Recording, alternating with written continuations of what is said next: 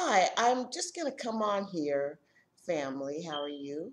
And I have a thought. I've been looking at a lot of YouTube videos that feature a lot of our young men and a lot of comments on the different groups that are teaching the word for our nation.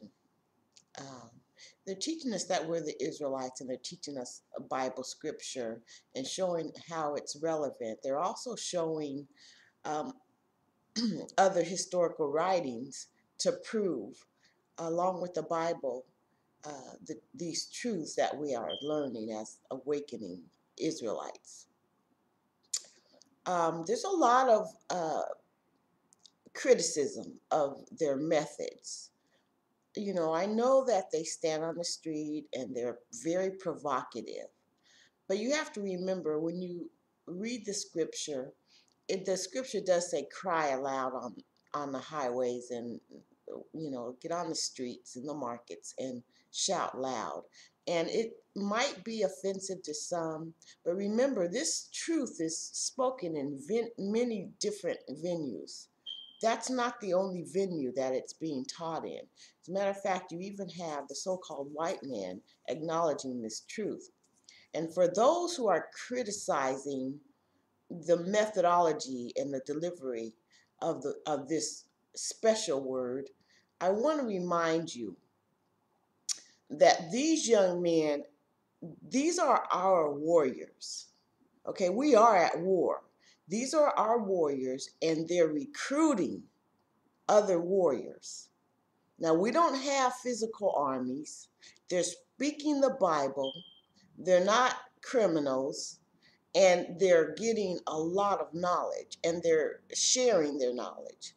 Now, in the real world, in the world of the Edomites, these would be theologians, they would be teachers, they would be museum curators, they would be historians. These are actual jobs that the Edomites have created with all of their lies and bullshit. These young men, these are jobs that can be created for these young men. They're very knowledgeable on history. They can look at history. They can teach history. These are our teachers. They can teach young people what's really going on. Now, in the world of the Edomites, let's see. A teacher, an average nationwide salary is probably around 45 to 50,000 a year. Okay, if a historian or a museum curator have a job, they can make anywhere between 30 and 80,000 a year. These are our, and you just put someone in the army, they can make anywhere from 35 to 50,000 a year, and if they're officers, they could even make more. So stop criticizing these young men for being prophets and visionaries. They're recruiting, they're recruiting their peers. And that's a method to recruit. So stop criticizing them. You're supposed to love your brother, even if some of the camps are teaching something a little bit different than other camps. They're pretty much all the same on this word and this truth. So stop criticizing each other. Get together. These are jobs that we can create for ourselves. We can open museums. We can get on a circuit for lecturing. These are jobs. These young men are qualified.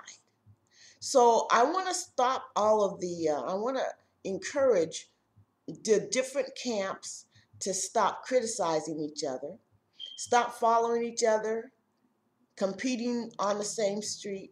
Don't do that.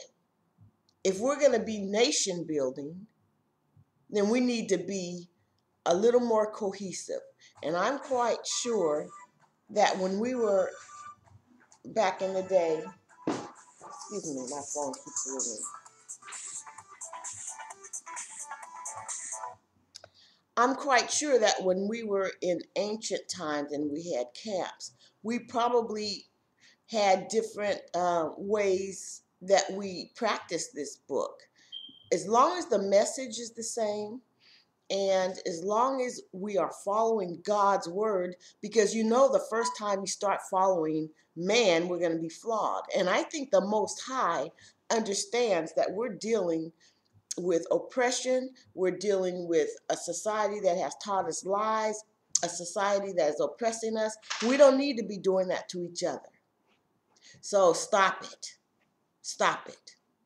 As a matter of fact, if you have so much talent yourself, and if you think you're so right, then open a museum and give these brothers a job and give them a structure of discipline. That's all it is. These young men are going to mature into young men. They have knowledge and they have abilities. Give them a job. Give them structure to direct their energy. When you were young, you were kind of wild and loud and passionate. These young men are passionate about what they're doing. And so just, for you older heads, open a museum, open a school. So we need to teach our own children anyway. These young men are qualified. So get in code, family, get in code. Stop criticizing these young men, and all they're doing is, they're doing the Lord's work. Stop criticizing them, give them structure, create something to employ them. All right, that's about all. I just wanted to say my piece. Open a business and spend your money with Black businesses. Open a business so that we'll have a nation. This is nation building. Let's get in code and build some nation. Okay? Worldwide. All right. Peace, shalom, and glory be to the Most High always.